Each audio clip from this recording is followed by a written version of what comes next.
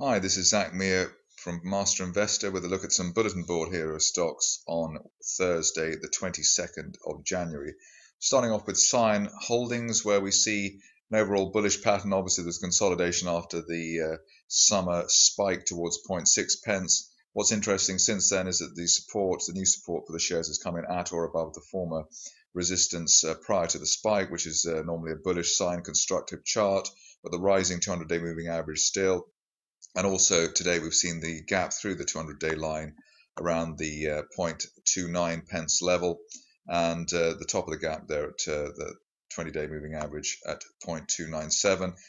The idea now is that we'd see support coming in at or above the 200-day moving average. That's a stop loss on an end of day close basis as we try and chase a push towards the top of this rising June trend channel as high as 0.45 or 0.5 pence over the next 4 to 6 weeks.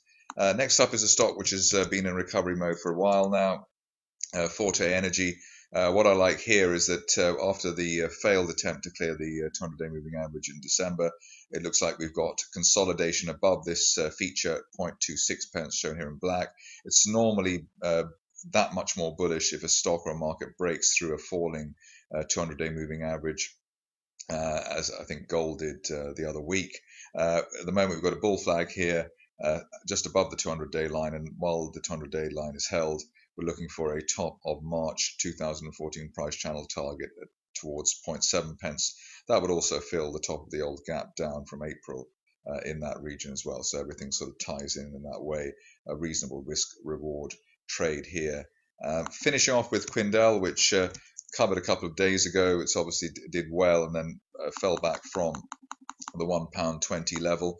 That was understandable given the way that there's a line of resistance here on this cup and handle formation up to £1.20, so it's almost a perfect charting target and then pullback. Support came in at the 10-day moving average today. That's normally where you would expect it to come in on a rising situation. So that is the 10-day moving average at 98 pence is the end of day close stop loss on the buy argument at the moment.